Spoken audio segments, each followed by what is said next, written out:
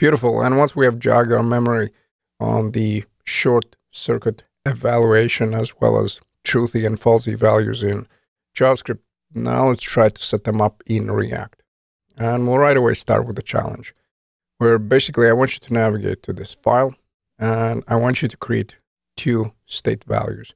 One is going to be truthy and one is going to be falsy. And then in the JSX, I want you to set up both conditions for each operator. So try two of them with falsy, so or and the same goes for truthy. And a tiny hint, you want to do that in the curlies in the JSX. So let's start working on that. Basically, in the app.js, I have a star, and at the moment, I'm rendering this file. Okay, that's good. That's an awesome start. Now let me navigate over there. As you can see, I just have use state import, and now let's set up those two state values. Now you can go with Boolean.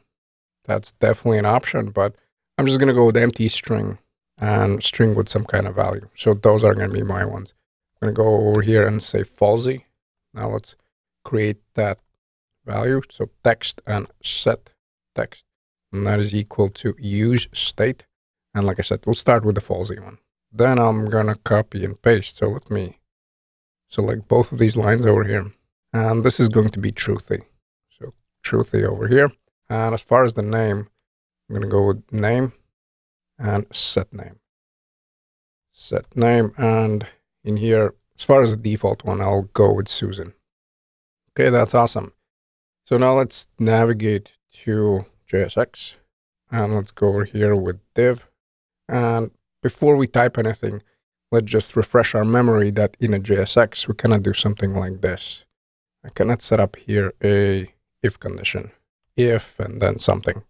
This is not going to work. So if we'll have some kind of condition, regardless of the value, we'll get right away an error.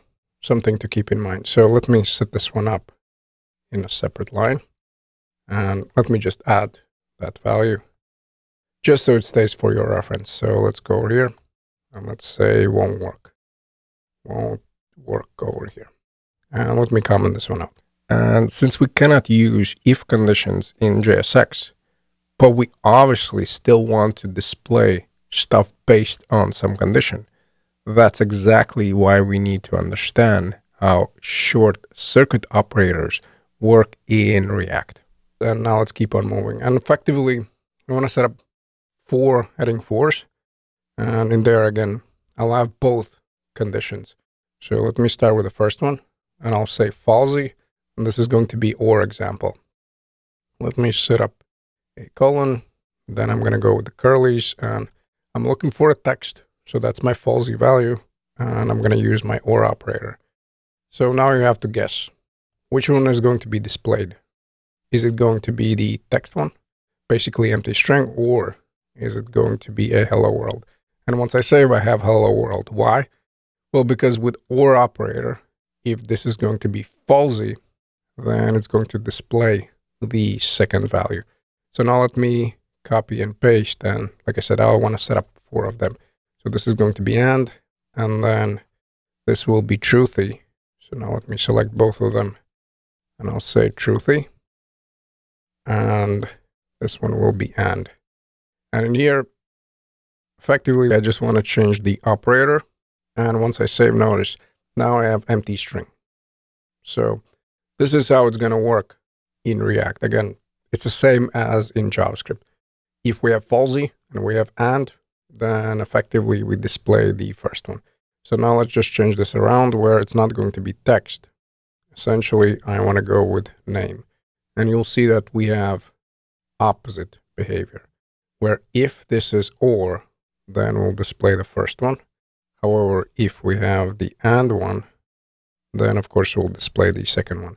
So if this is truthy, then we right away display the second value.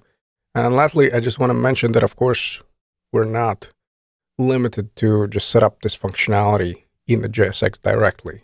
I can also do something like this, where I'm going to go with const and then code example, and that one is equal to whichever value I want. So again, I'm going to use the same one, where I'm going to go with text and then hello world, and then we can render it right away in the JSX, just showing you multiple options that you have. Let me save that. And of course, since this is falsy again, we have OR operator, so we display the second value. That should do it for general concept. Up next, let's look at the most common examples.